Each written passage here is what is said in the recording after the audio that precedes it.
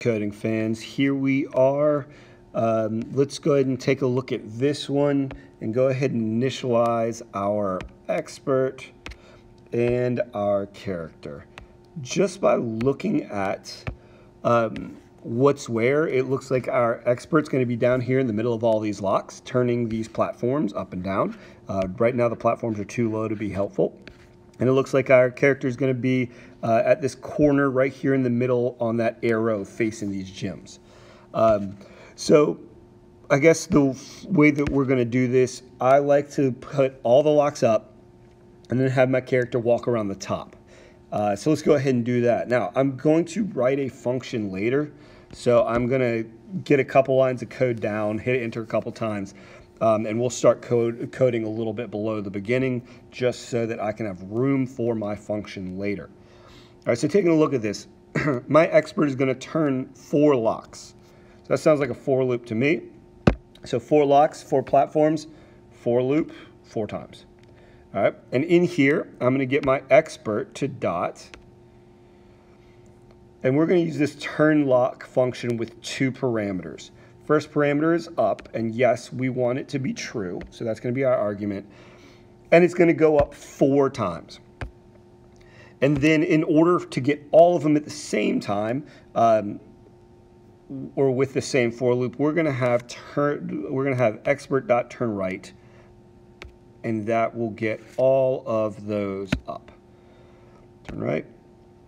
And we'll go ahead and run this and jump to the next section because this does take a while. But let's make sure everything is where it needs to be.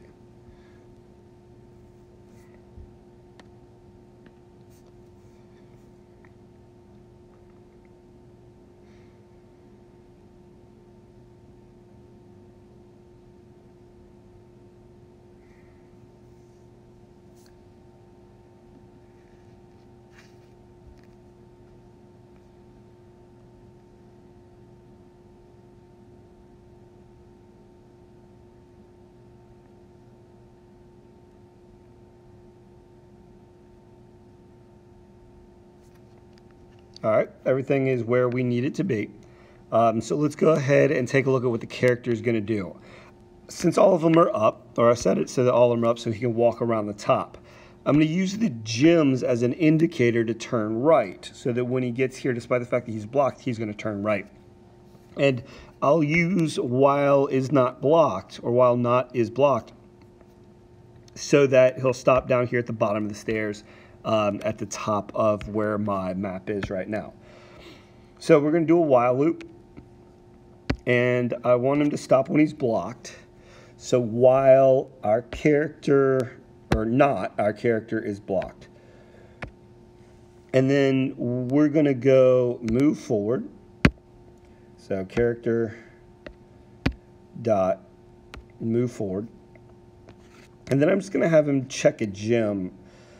Check for a gem, mainly because, so he moves 2, turns right, moves 2, turns right, and then he doesn't move 2, and then he doesn't move 2. So we'll just have him move forward, checking for gems, and if he is blocked. So we'll say, okay, move forward, and if character dot is on gem, then character dot collect gem.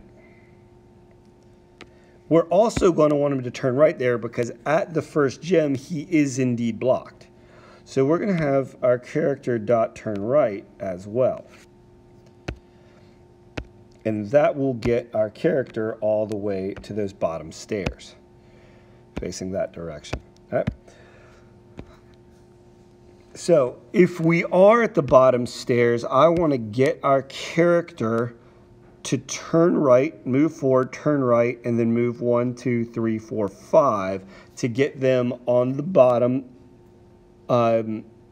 with the blue platform on the right and the orange platform in front of them. So if everything works out right, we'll be standing down here. So our character will need to dot turn right. Our character will need to dot move forward.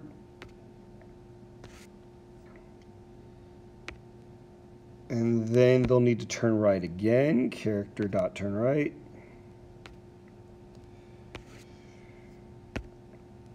and then they need to move 5. So character dot move 5. We want our move function with a parameter 5. All right, so I'm gonna go ahead and run this now so that we can see if everything worked out the way it should.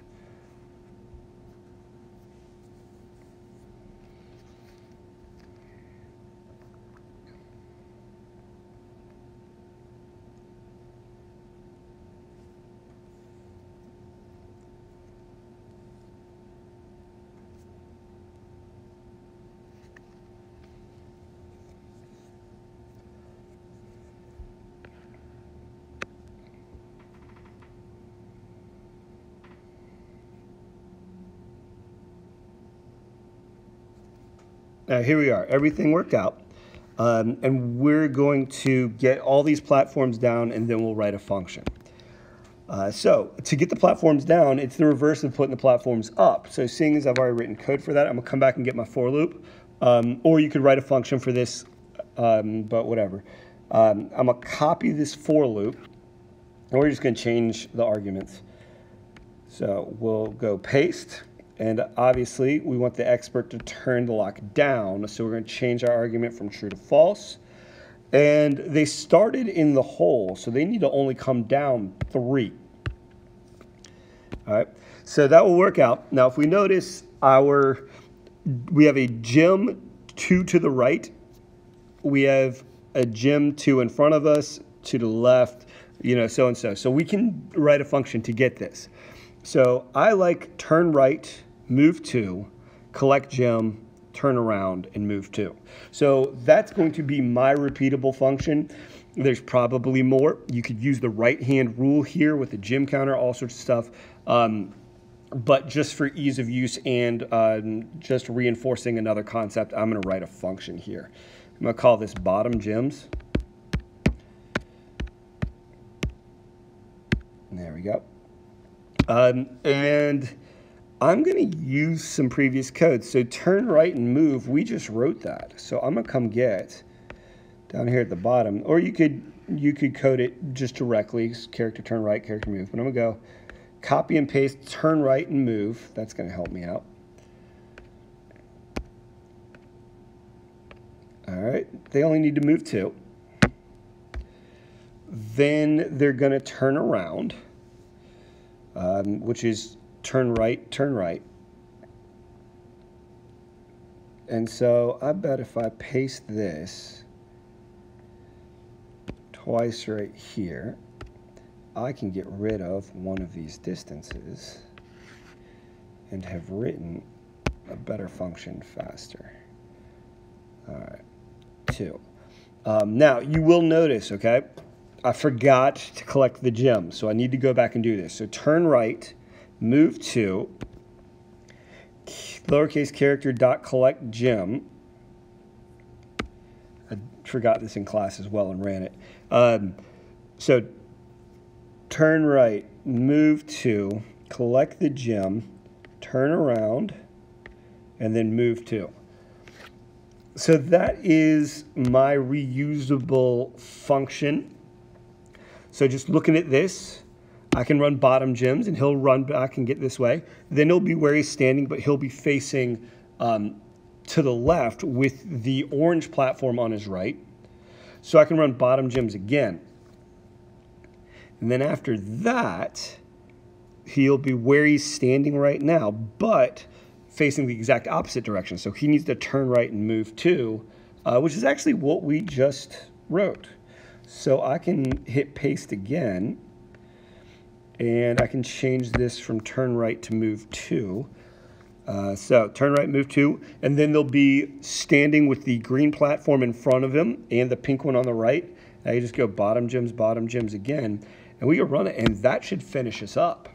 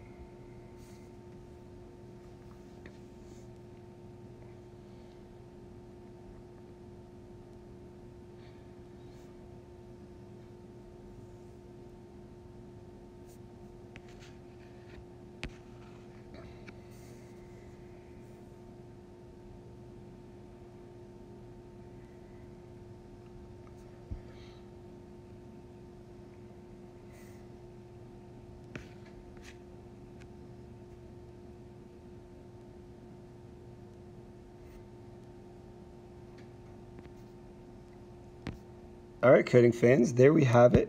Not a bad little bit of code there. The hard part was obviously, or the long part was obviously in running the code, but not bad. There are many different ways to do this. You could run a while loop on the bottom as well. You could run this with a gym counter and a right hand rule. Would be another way to do this. So there's lots of different ways to do this. I might do another video just showing the gym counter and right hand rule. But right now, this gets the job done. All right, we'll see you on the next one.